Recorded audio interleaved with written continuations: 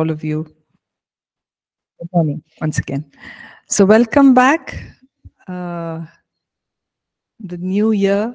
Everyone's ready to take on what is there for the year ahead. Okay. Welcome to all our online students. Nice to see the little thumbnails, even though I can't see your faces. And welcome to all the e-learning students who've joined in fresh for this course, or those who've joined us since last semester. Thank you. I hope all of you all are doing well. Okay, so this semester we have a very interesting topic on Christian counseling. Okay,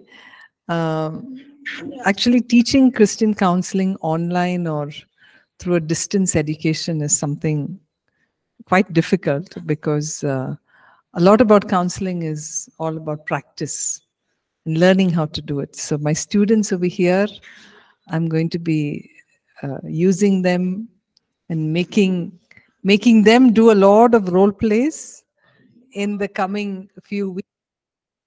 So that's so I'm looking forward to that. But that doesn't mean all the online students can't participate. You can, because we will use y'all as well for this. Because if you're going to learn about counseling, it has to be a hands-on practice, right? It can't be just theory. It's like learning how to cook by reading a recipe book. Okay, all right. Let's just get started and we'll dive right in. Heavenly Father, we thank you for this new year. Thank you for your grace and your faithfulness that has brought us to something brand new, Father. Lord, we look forward to all that you have in store for us. And we pray we will walk in your wisdom, we will walk in your ways, we will walk in your commands. And Lord, we will be in step with the power of the Holy Spirit. Lord, even as we learn this new topic, even as we just begin to scratch the surface of it, I pray that you would give us a heart of love to help and work with others, and maybe look at the greatest counselor of all, the Holy Spirit. Be with us, and we commit our time ahead. In Jesus' name we pray. Amen. All right. So through this entire course, I've got PPTs on, because we definitely do need examples as we are learning through. So I will be putting across a PPT. So I hope those of you who are using your phones are able to check, look at the PPT. Okay, just give me a minute.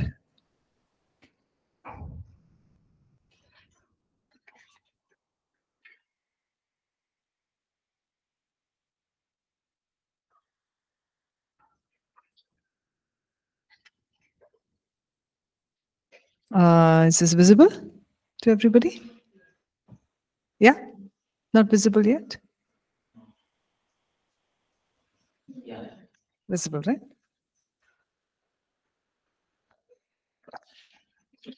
Okay, great. Okay. So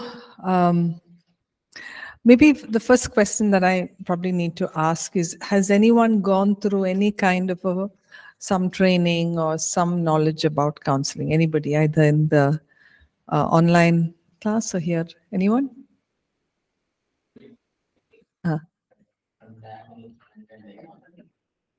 Sorry, from? From Dad you learned. Okay, all right. Dad's a pastor. Okay, right. So you must have done, if not counseling, some form of listening, advising we all do, no? Right? Some form of it we would have done, right? So even as we are going to look into this entire subject, maybe some of the things that we've done is something we should keep aside and look at fresh onto this subject. Okay, all right. So before we get started, I want to bring about an example to you all, and we'll start off from there. So just give me a minute. Okay, so here's a lady by name Susan, who's come to you, okay, and she catches you at the corridor, and she says this to you, okay, and this is what she says. I don't know what's wrong with my husband. He just doesn't allow me enough space to just be me. He always wants to pry into what I'm doing, who I'm talking to. I'm having quite enough. I have second thoughts about this marriage. Okay, so she's sharing this with you. What is the first thing you will tell her? How would you respond to her? Remember, there's no right or wrong answers. If you don't answer or if you don't attempt, you won't learn. Okay, so no right, no wrong. And this is how we're learning. It's like learning a new language. Okay, all right. So how would you respond? Even those on the online platform, please engage. Either you could just unmute, or you can just type it. Yeah. Can everyone hear you?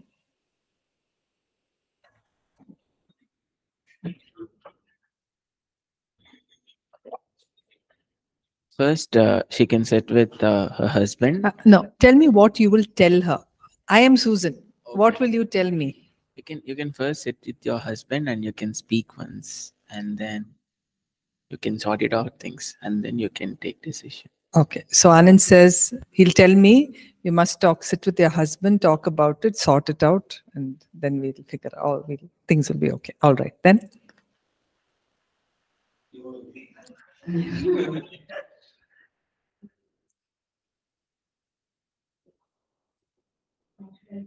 What should you tell me? I'm Susan. What should you tell me?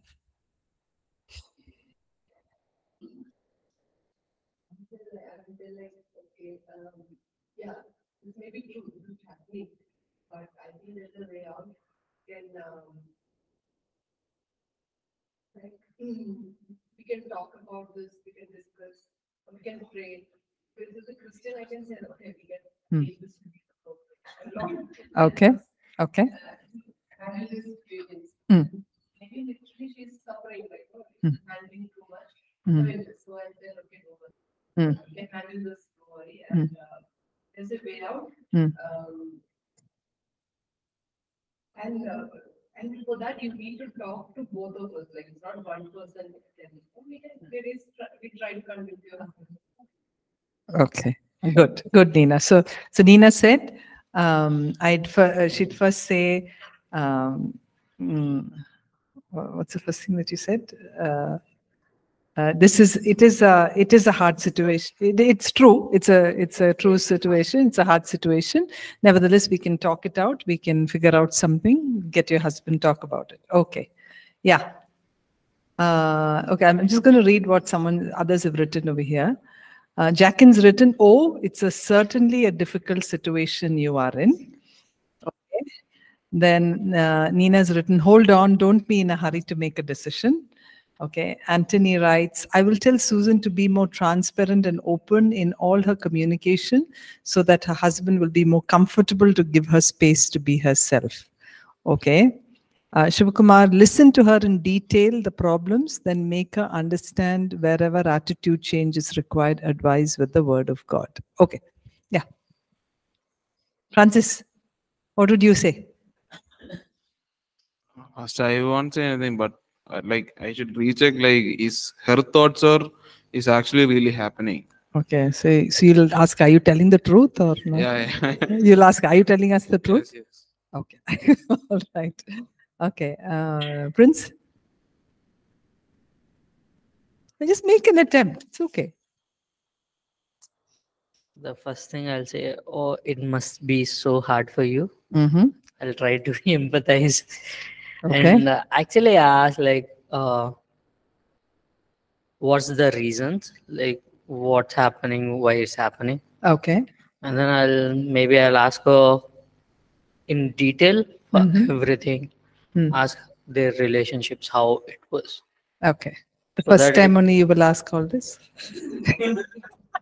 Okay. Very good. Good. Radha?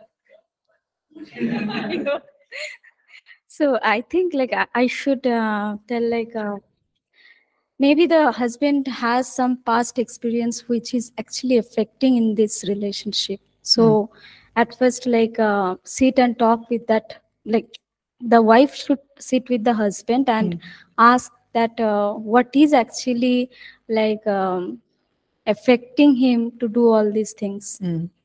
Okay, so she's made analysis and she said, what is her husband going through? What is happening? Okay, excellent answers. Excellent answers. Unfortunately, I'm not going to give you the answer right now. Okay, that's something we will discover and learn. Okay, but it is for you to, I think for all of us to just know how will we respond and what are some of the responses that we've had. Yeah, please. Can we also ask,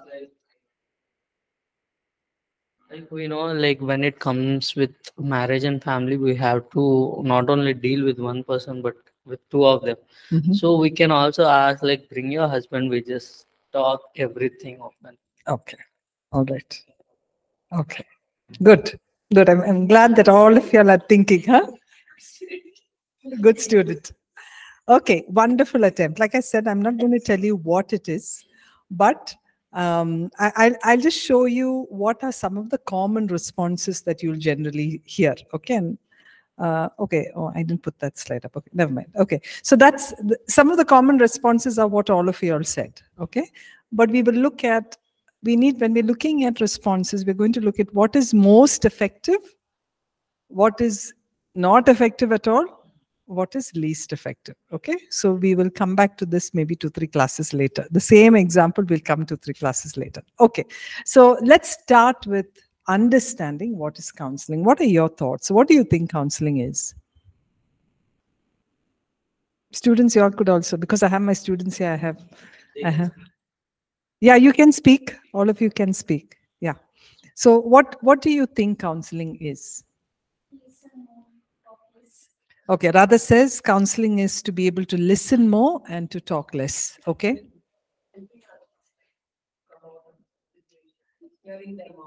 Okay, helping others come out of their situations by actually listening and hearing them out. Okay.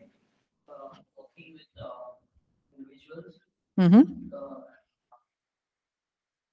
not actually controlling them, but showing them the way that it helps them better. Okay, nice. So what you're saying is, it's not, when you say controlling, I think what you mean is not telling them what to do, but being able to show them a path going forward. Okay, good. Anand? It's a kind of relationship that we can help others. Okay. Okay. We can make them believe in us, that we can help them this amount of places. Okay, wonderful. You brought an excellent aspect of it. Counseling is not just about what you do. It is, like he said, it's a relationship with somebody, right? Just like how you go meet with a doctor, you have a doctor and a patient relationship. You know that a lot of people feel so much better when they go meet with a doctor who's able to listen to them, isn't it? Right? So similarly, even in counseling, the relationship with the counselor is very, very vital for in a counseling thing. Okay, good, good. Okay, the students, online students, what are your thoughts?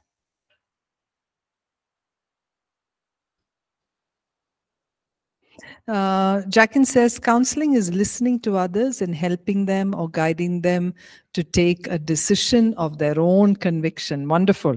Nice, nice.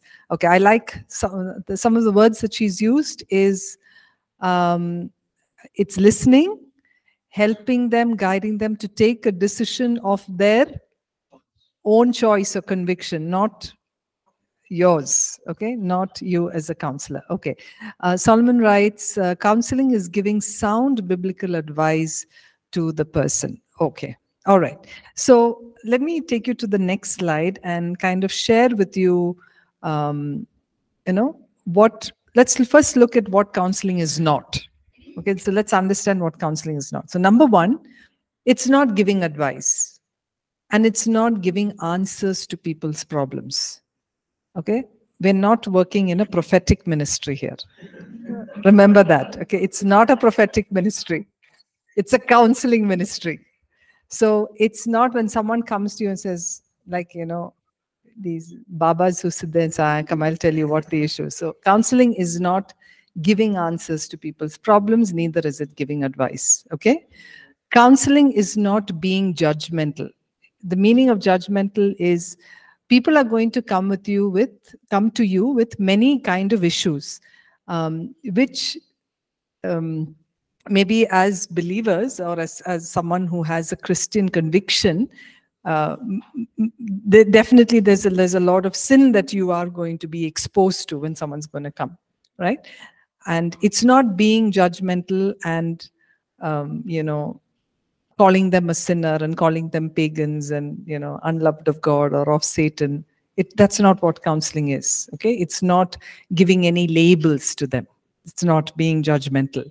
Next one, it's not attempting to sort out the problems of the counselee or the client. Okay, you're not sitting there knowing the answers to everything. So you're not there to, you're not held responsible to sort out people's problems. Okay, next one, it's not expecting or encouraging a counselee to behave in a way in which the counselor may have behaved when confronted with a similar situation.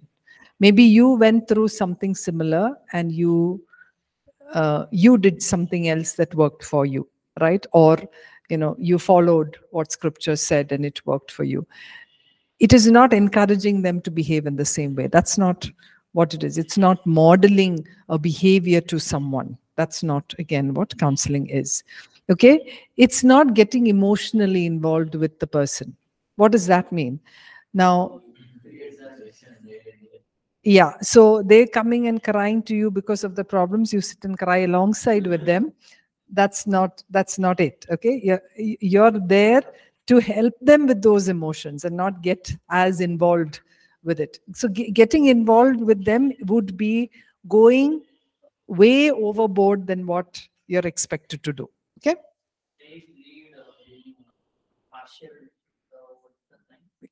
To another person in the counseling session. Like if we get emotionally involved with the client, may affect us in it can affect your counseling. Like, will it affect us to tell something or guide with a personal agenda, with a personal, correct. Supporting them. Yeah, that's what happens. So when you're emotionally involved, you tend to, it is out of your interest, deep interest that you want to help them. So you may go beyond what is the boundary of counseling. All right. So that's about what emotionally involvement is. And counseling is not looking at a counselee's problems from your own perspective or based on your own value system. All right. Which means that especially when you're dealing with non-believers, right? They may not hold your own conviction or your own value system. So you are, as you're dealing with them, you're independently working alongside with them. However, keeping your convictions in heart, keeping your convictions in your mind. Okay? Any thoughts, any questions here from the online students? Or anything before I move on? Okay. The next so let's look at what counseling is. All right. So what is counseling? The first thing that we need to understand is that counseling is a way. Okay, it is a relationship that gives you a framework to have a purposeful conversation. So counseling is all about having a meaningful conversation. It's a conversation. Okay, it's not a question and answer session where the counselor asks you a question, you give them an answer. Asks you a question, give them an answer. It's not it. While you are talking with them, you're helping them do three things. You're helping them explore, you're helping them understand their problem, and you're helping them get into action. Okay, and we're going to learn about the framework of counseling, which is this. It's called EUA, exploration, understanding, and getting into action. So the conversation is where you help them to explore their problem, why they are feeling this way, what they think is the issue, help them understand it, and help them bring about change. Okay, so it's all through a conversation that happens. And that's why counseling has many skills that we need to develop in order to get them through this process. Action, getting into action. Okay. Next, counseling is in the midst of a supportive relationship, a relationship between the counselor as well as the counselee. Okay, it is in the midst of a supportive relationship. And what does that help to do? It helps the counselee first and foremost to focus on their feelings. Now, when you have a problem, like think of any problem you have. What is the first indication that you have a problem? How do you know you're having a problem?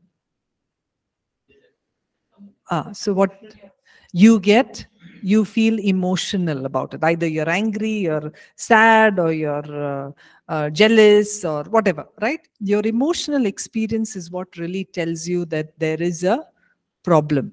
So God has put emotions inside of us like a thermometer. It's like where it will tell you whether something is wrong or not, right? So through that relationship with the counselee, what you're doing is focusing first on their emotions or on their feelings.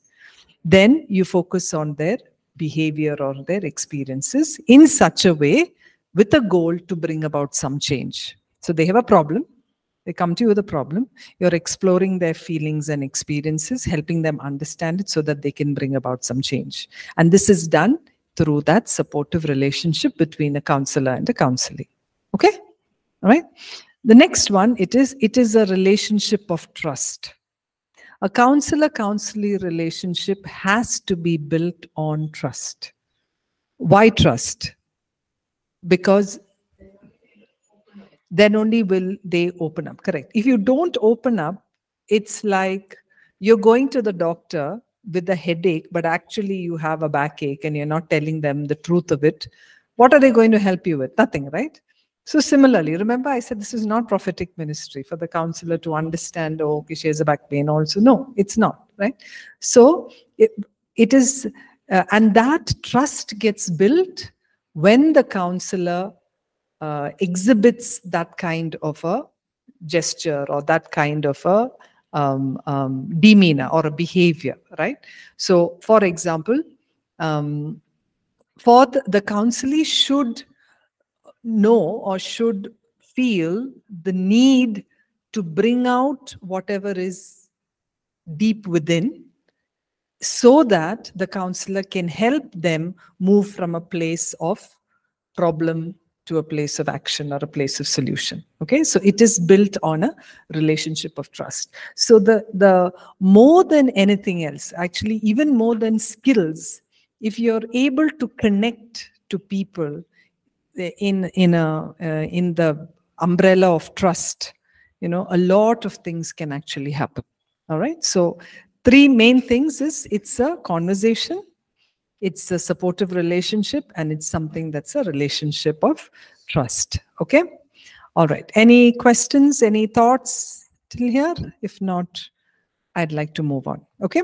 So we're just going to, before we get into understanding counseling as a, as a subject or thing, we're also going to be looking at our role as counselors or as biblical counselors. We need to know what our standing is, what are some of the core elements that we need to keep in mind. So we're going to look at the core elements of biblical counseling. Okay.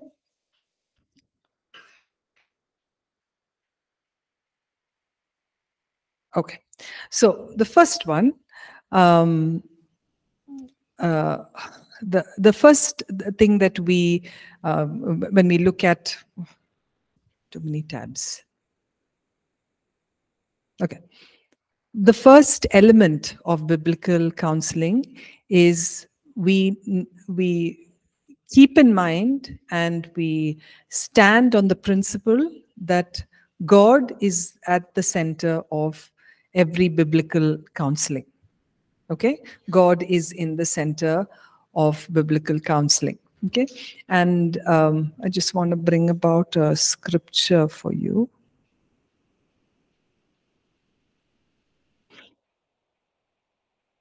Just a minute.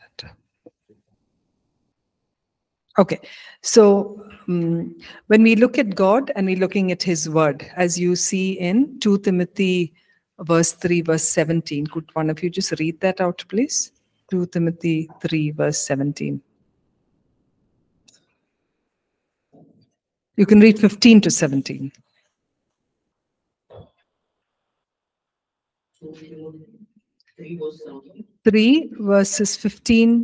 Chapter 3, verse 15 to 17. 2 Timothy chapter 3 from verse 15.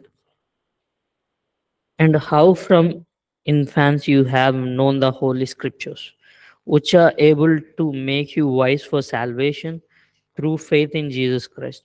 All scripture is God-breathed and is useful for teaching, rebuking, correcting, and training in righteousness, so that the servant of God may be thoroughly equipped for every good work. Okay, so when you look at these verses, what is being emphasized is the power of God and His Word in everything in life, and that also involves anything to do with problems and people's issues. Okay, so it says you have been taught the scriptures from childhood. What has it given us? It has given us wisdom to receive salvation that comes by trusting in Christ Jesus. Okay, we see that scripture is inspired by God, and it is useful for teaching, for admonishing, for correcting, right? It corrects us, it teaches us.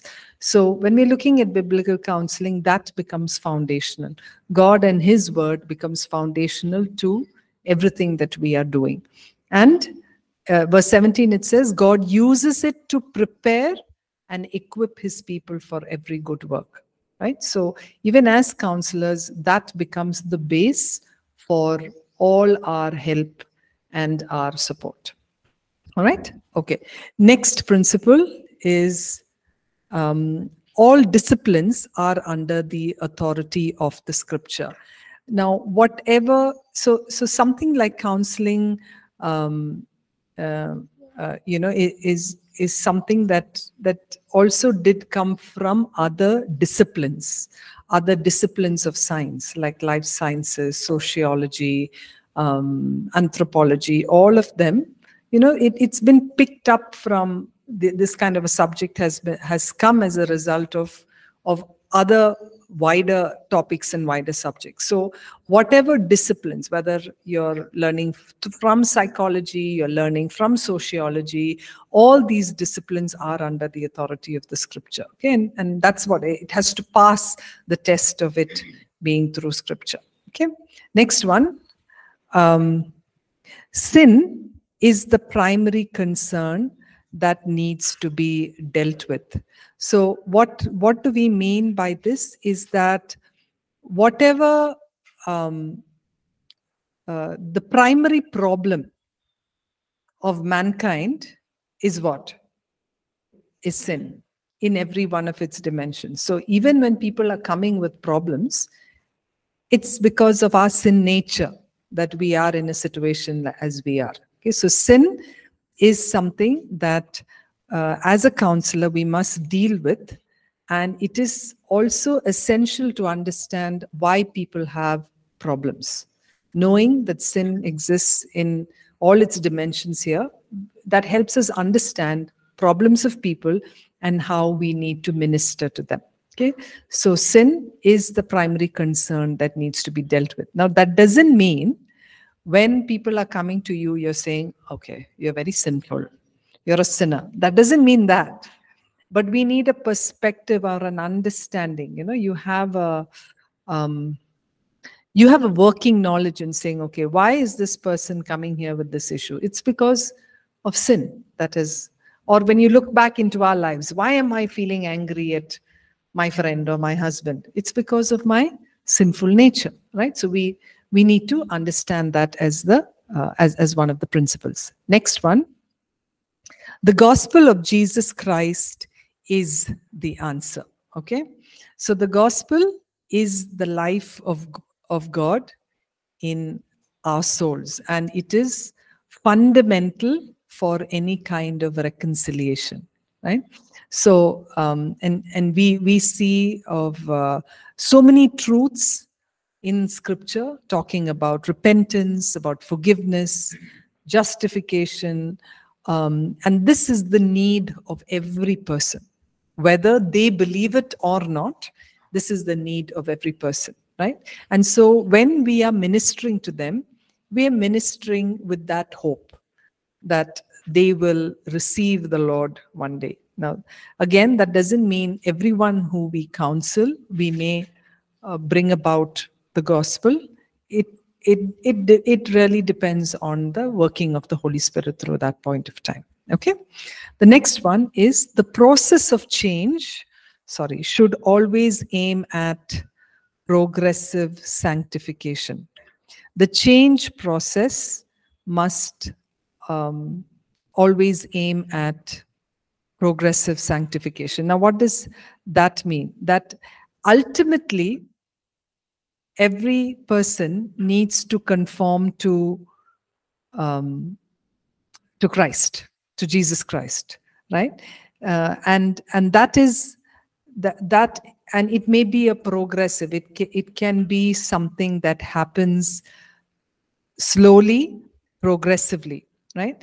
And it is when we look at maybe I think I'll share the next slide with you, and then that'll be easy. Okay, so to understand that there are two kinds. There is an instantaneous justification that happens and a progressive sanctification that happens. So what is the instantaneous justification that happens? So immediately, what is the definition of justification? That immediately when you believe in God or when you trust in Him, you are justified as if you did not sin. It is an instantaneous, immediate one that happens when a person comes to the saving knowledge of Jesus Christ. Okay, and this is the two aspects of this is forgiveness of sins on the basis of what Jesus did for us on the cross, and secondly, it is when we are into in Jesus, we become adopted as His children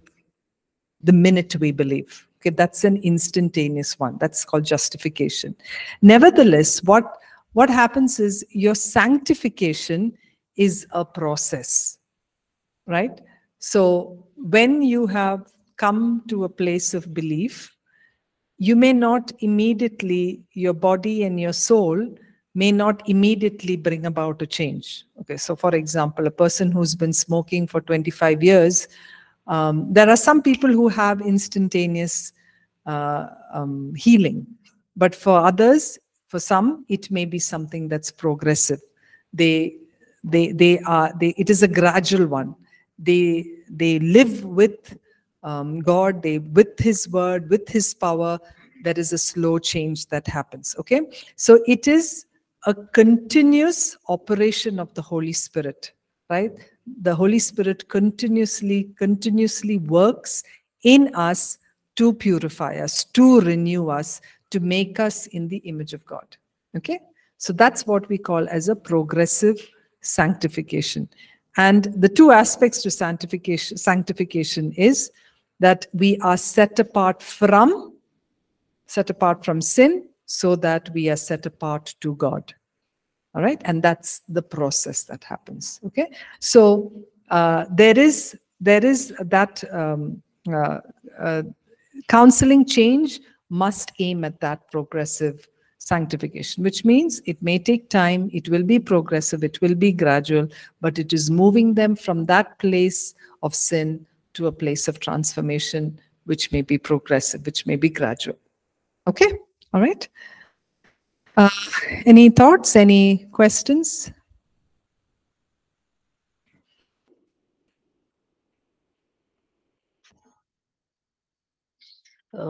Ma'am, like when we do counseling, especially when we keep our counseling based on biblical standards, and not everybody were willing to apply or deal through biblical standards, right? So then with that kind of person, how we can actually how we can tell them or how to take a step, those kind of. So yeah, we will be talking a lot about this. But in short, again, we're not, like we said, we're not telling people what to do. We are helping them to think about maybe their lives or their problems. Like, let's take an example. Maybe you have, let's say, a young lady who comes to you, who's living in maybe some form of sin or some form of a wrong behavior, right? She's come to you. The very fact that she's come to you, what does it indicate? She needs help, right? So there itself is a good thing, right? Now, in your conversation alongside with her, she may say, you know, I'm feeling really upset because of these things. I want to get rid of it, but I'm not able to, right? So that in itself shows a sin-conscious mind, right? Okay? And that's how you begin conversations. You begin conversations to, okay, what bothers you about this kind of a lifestyle? So she may say certain things of it, right? And through that conversation, through questioning, is how you get them to a place to think and understand and realize if they, if there is something that can completely save them. So some part of counseling, where we call as a disclosure, is where we can disclose the gospel. You know, you can disclose the gospel. But that's not right in the beginning. That is after a point of time that you have brought them to think about a place that there is no place of saving other than God above. So you have to bring them to that point, right? And that happens through your questions, through your conversations, right? Through what they say, helping them understand. Okay, like I'll give you maybe an example of one of the cases that I did. She was talking about how her identity was all in her work. Okay, and she lost her job.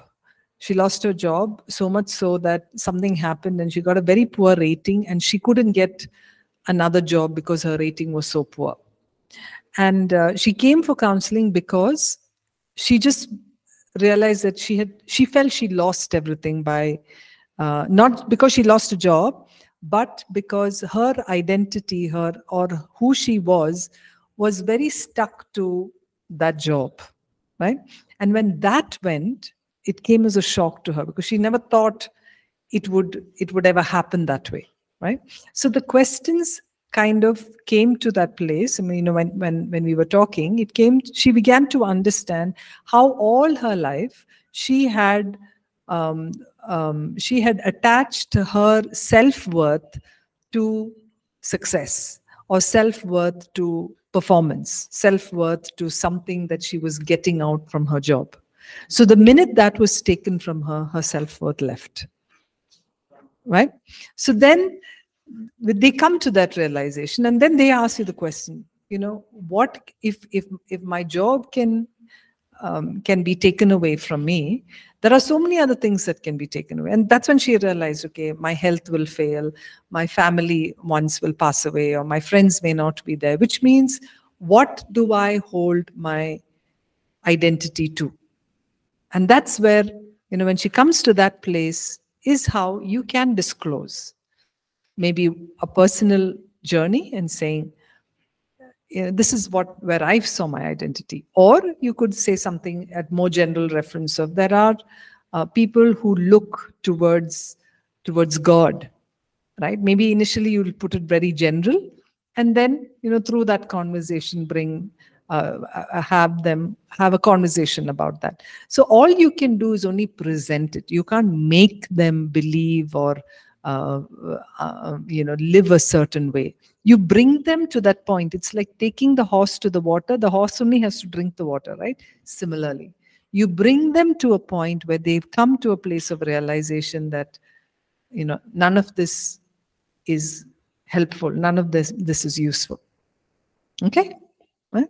Okay. You'll figure out more of this. All right. Okay. Next is we look at what are some of the basic principles of effective counseling. So one of the main ministry that we rely on is the ministry of the Holy Spirit as our counselor and as a comforter. Why? Why do you think so?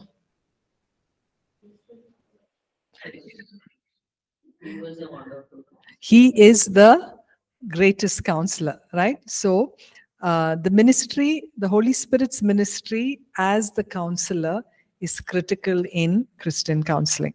Okay, so when you're sitting in a room, there are 3 people involved in a counseling situation. Who are they? The Holy Spirit, counselor, yeah. Okay, so whenever you're counseling, you have one eye here and one eye there, right? And that's the dependence on the work of the Spirit is very, very crucial. Okay, so we need to be aware as a counselor, as a Christian counselor, we need to be aware of the presence of the Holy Spirit, the guidance of the Holy Spirit, the leading of the Holy Spirit, and also how we need to function like a Spirit-filled counselor in what we say, in the gifts that we use. Now, that doesn't mean, all because I said, it's not a prophetic ministry, that doesn't mean you cannot bring about a word of wisdom or a word of knowledge, right? And you don't have to be spooky and say, the Lord above told me this is what is. You don't have to say that, right? But you can say something like, I sense something like that. Is that true? Right? And that's perfectly okay to bring about that. So the Holy Spirit is a very, very vital person in counseling. Okay. Next one, I think we spoke about that. The Bible is the sole and sufficient authority in counseling and dealing with all problems of living. So we know that that Scripture gives us every wisdom that we need to deal with people and their problems, as we read in 2 Timothy 3 verse 17. Okay. The next one is prayer. It is a very important part of biblical helping. To use prayer, even actually even in counseling, in here at Chrysalis, after every session, we actually tell them, because we are a known Christian counseling center, and they come to our center, we get them to sign a form that we do pray at the end of it. In the form, it's there. We will pray, please, if you're not comfortable, something that it talks about. So we ask them, can we pray for you? But we do know that prayer is an important part of counseling. So, but the proper timing is very, very important, right? It's very important. Next is the ultimate goal of counseling is to make disciples, of the Lord Jesus Christ. That is what we desire. Even if they do not accept Christ, there is some seed that goes in, right? Maybe some principles or the life of how Christ is through us. There is a seed that needs to go in. It is to make those disciples. And lastly, the personal qualities of the counselor needs to be spiritual, not just academic. It's not only about how you can counsel or the knowledge that you possess and the techniques or the skills that you use, but you need to be spiritually mature to be effective, to also have a knowledge of God's word and wisdom in how it can be applied in practical different ways. So those are some of the basic principles that are, I think there's more in the next slide.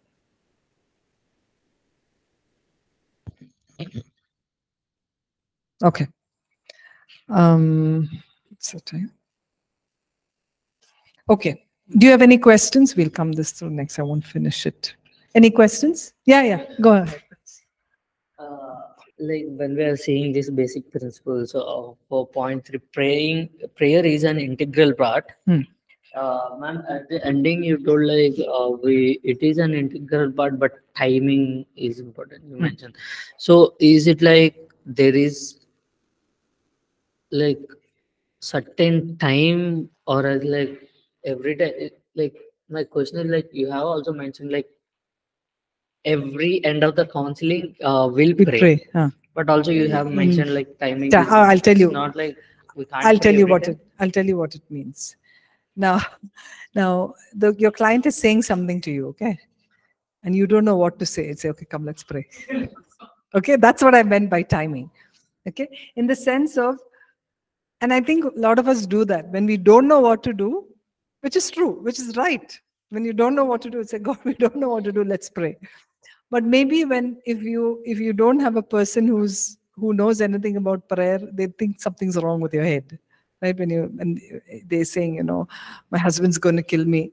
So say, okay, come, let's pray together. They'll know what's wrong. So there are certain. That's what I meant by timing.